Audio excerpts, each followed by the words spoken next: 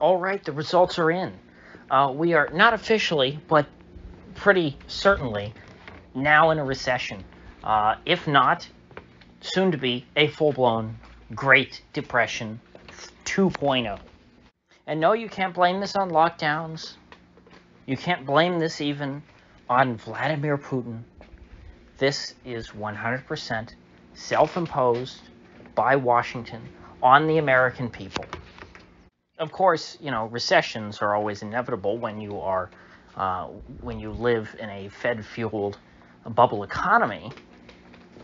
Inevitably, when the Fed decides to hike rates, either because they just feel like it or because inflation is getting out of control, like in our case, that's going to pop the bubble.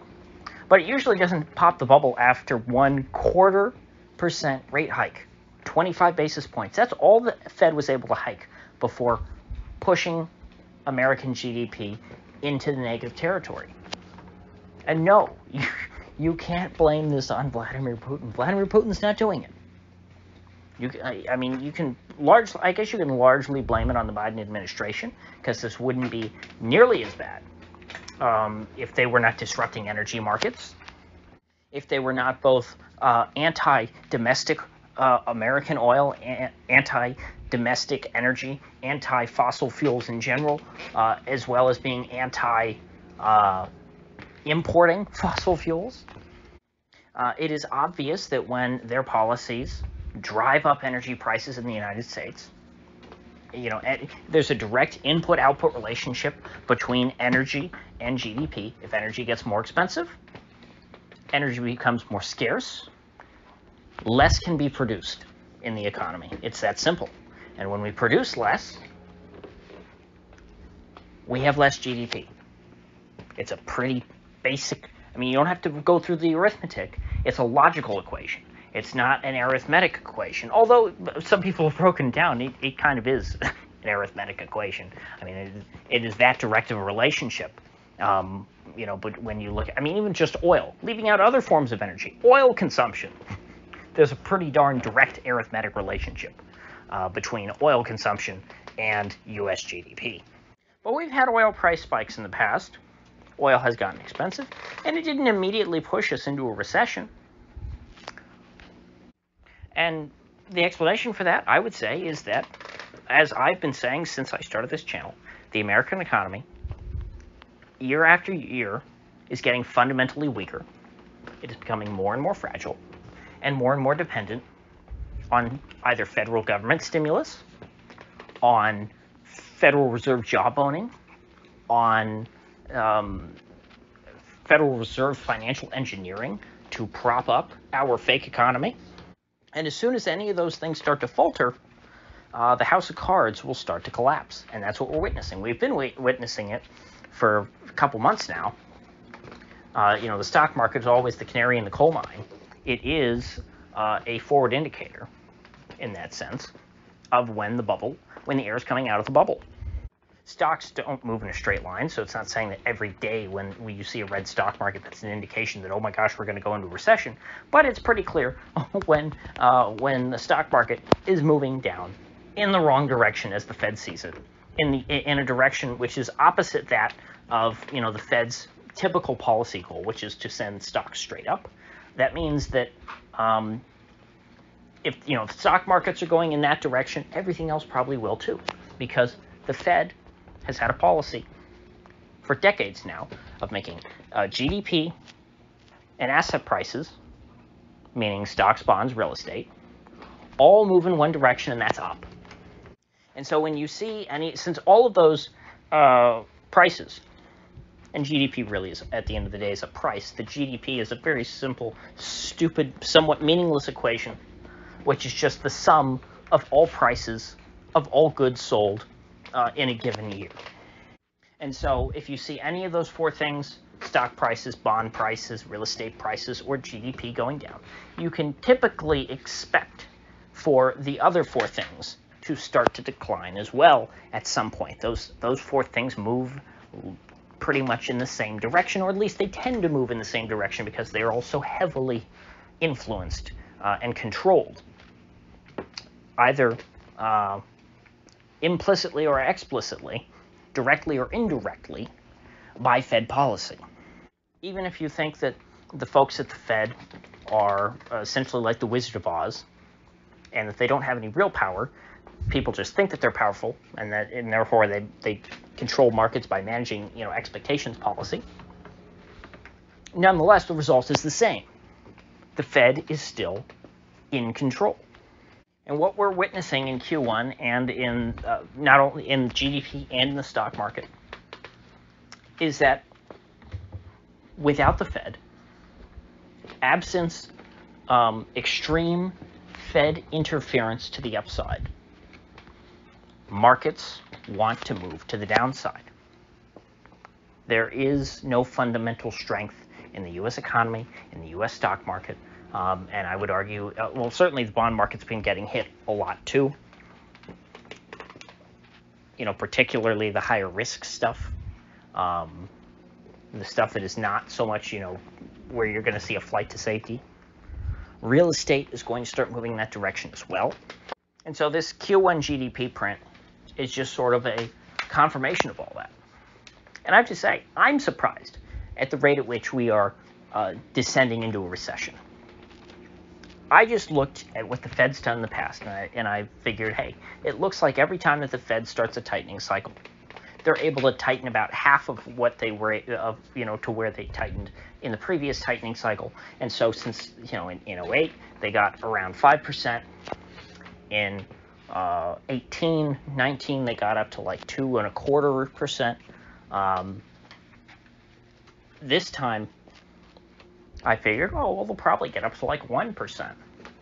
Nope, they got up to 0.25%. Now, that doesn't mean that this is the end of the tightening cycle. We don't know that yet.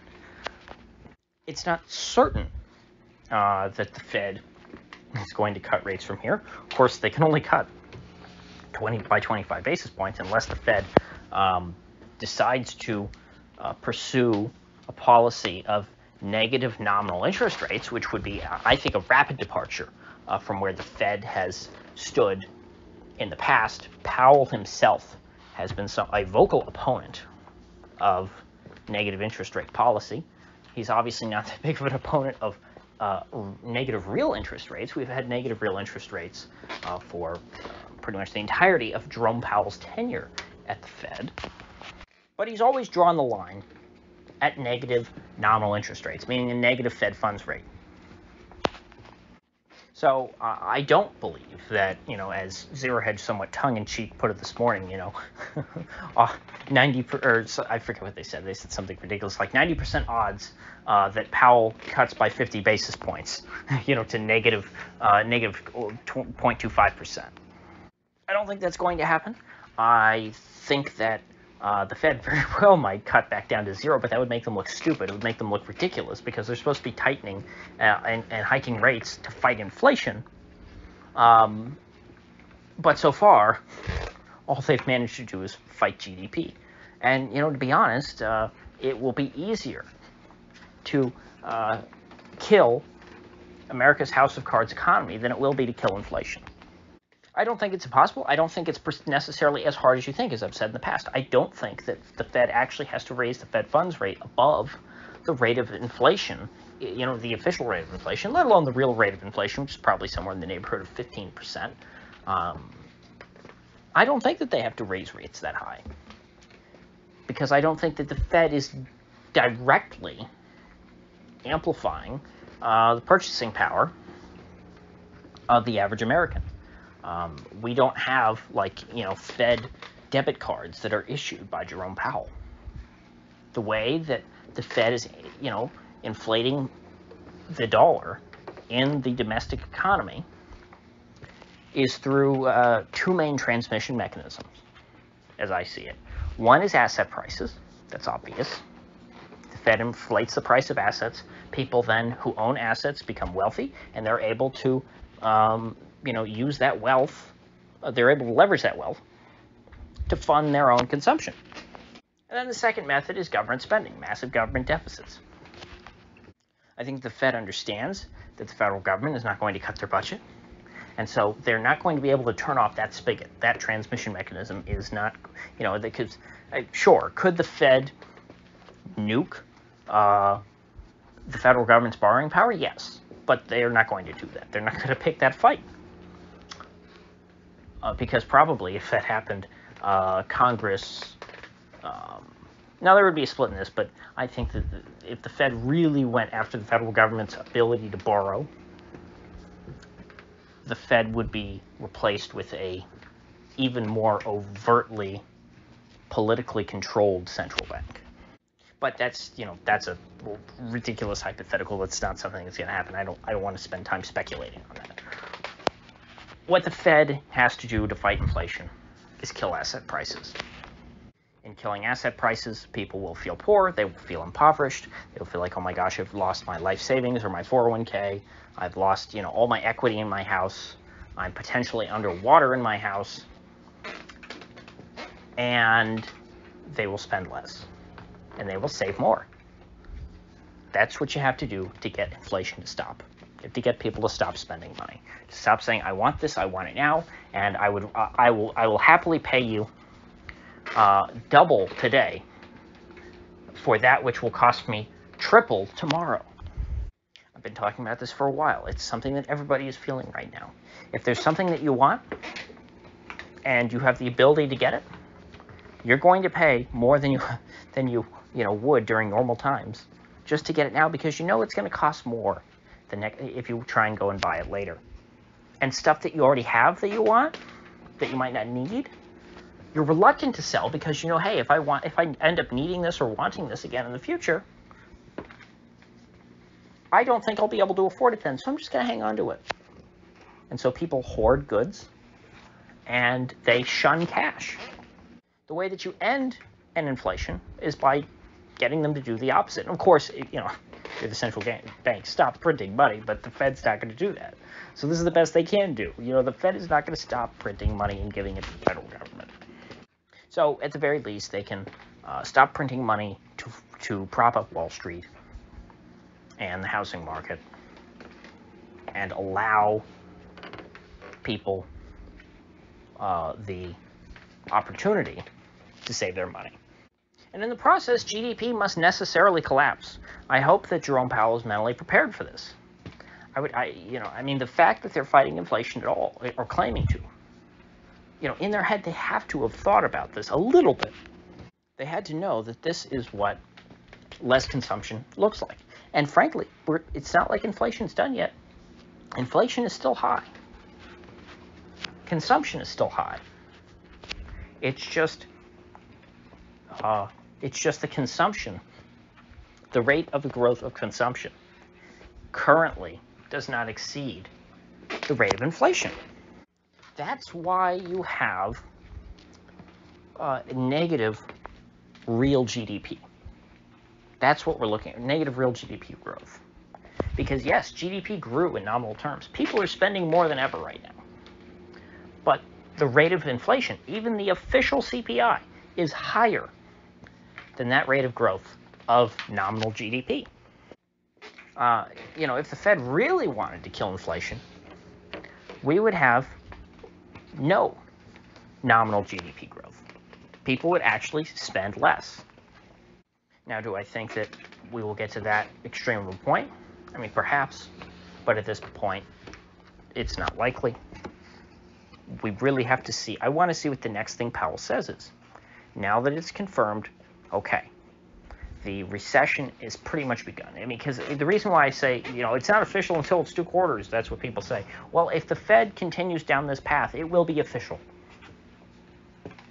The only way for them to avoid it, and I don't think this is a good idea, would be to flip-flop now and try and do everything they can to move back the other direction. And that theoretically should bolster inflation, should keep inflation high, should keep it from going down. But they might be able to salvage some, GDP. It certainly will be a boon to the stock market. That's why the stock market today is, I think NASDAQ was up somewhere around 3%, something absurd. All on rate cut optimism. They say, oh, great, we're going into a recession. That means that Powell is not going to hike rates anymore, and he's going to cut rates, right, guys? That's what you're seeing here.